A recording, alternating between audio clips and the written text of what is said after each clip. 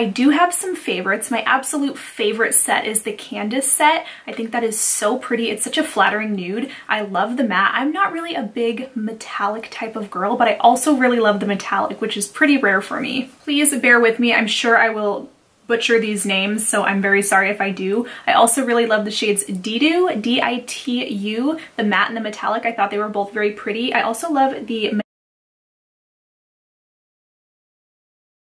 Ooh, I didn't exfoliate before. Ooh, the shade of it all. Okay, my bad, y'all. Y'all gonna have to work with me here. Don't be coming for me because it's light. We know that it's light, girl. So I really like the color. I actually adore the color. If you watch my channel regularly, then you know that these colors are no stranger at all whatsoever. It just needs a liner. It just needs a little extra encouragement. Okay, so here we go. Here we go. Just because I don't want nobody. Just don't have time for them. I also want to show you what this one looks like after it's been on for a while, because it does end up being one of those matte lipsticks. It happens more with liquid lipsticks where they sort of gather and start looking a little bit crusty. Alright, so I've had this one on for maybe an hour and a half-ish, and you can see that it's starting to get that sort of crusty vibe